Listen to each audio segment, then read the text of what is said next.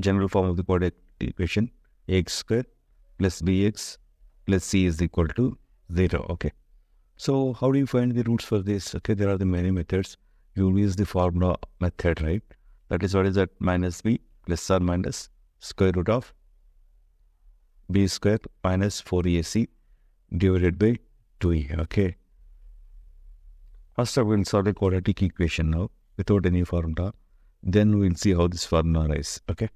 Let's write a quadratic equation here. That is 2x square minus 6x plus 3 equal to 0. Okay. So we'll solve this without any formula method. Okay. So we'll see. Now divide this equation, okay, with 2. 2 is the coefficient of x square. Okay. Just divide with coefficient of x square. Okay. So what will become? So I'm just writing here 2x square by 2 minus 6x by 2 plus 3 by 2 equal to 0, right? So simplify it. So it will become like x square minus 2 3s are, it will get cancelled. It will become like minus 3x, okay, plus 3 by 2, okay, equal to 0. Say a square minus 2 into x. This is the a, okay.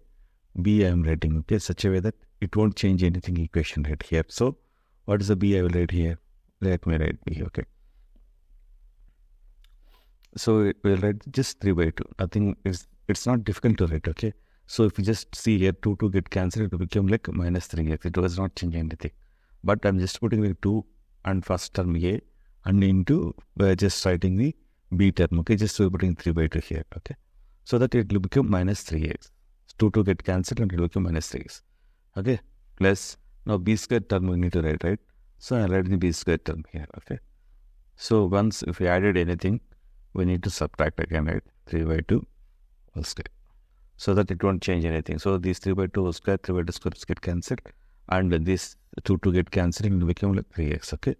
Plus, there's a 3 by 2 is there already in our equation, right? So it's equal to 0. Now, this can be written like now, x minus b whole square, right?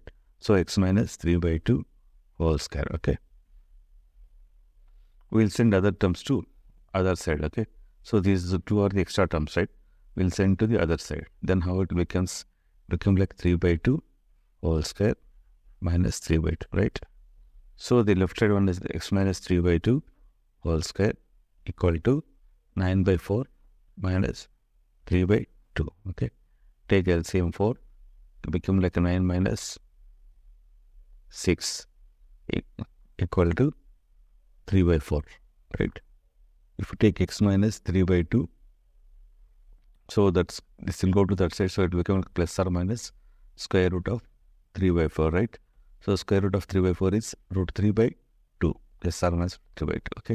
If you send it to other side, this 3 by 2 plus or minus root 3 by 2, okay?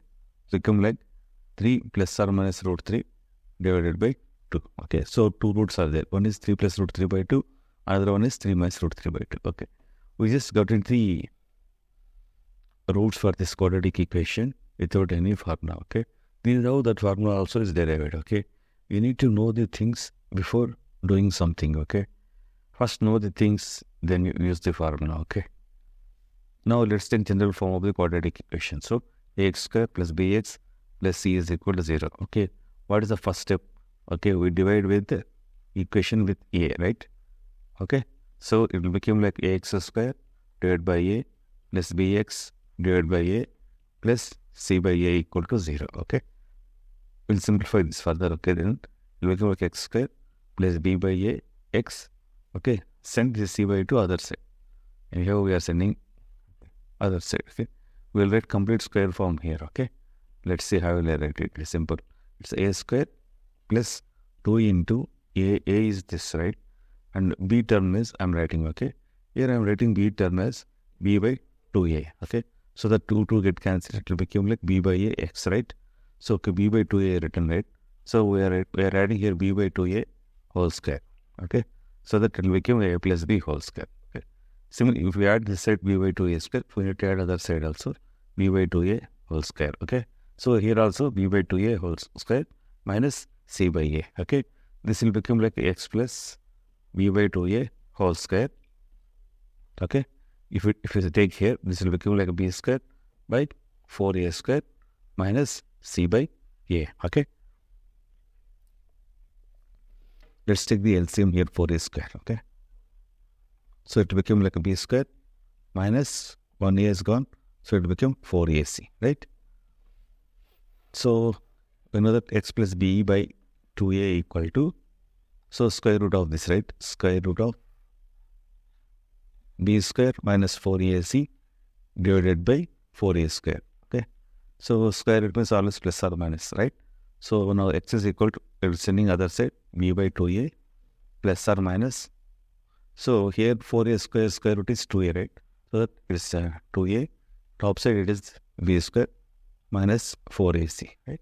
So that 2a is that common here, divided by 2a minus b plus or minus square root b square minus 4ac. Okay.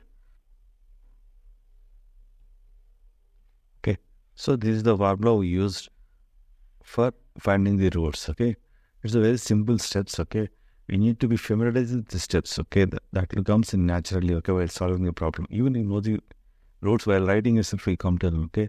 It is just making these squares. We need to make complete square on side. Then we'll derive this expression, right? So we need to know the things before solving the problems.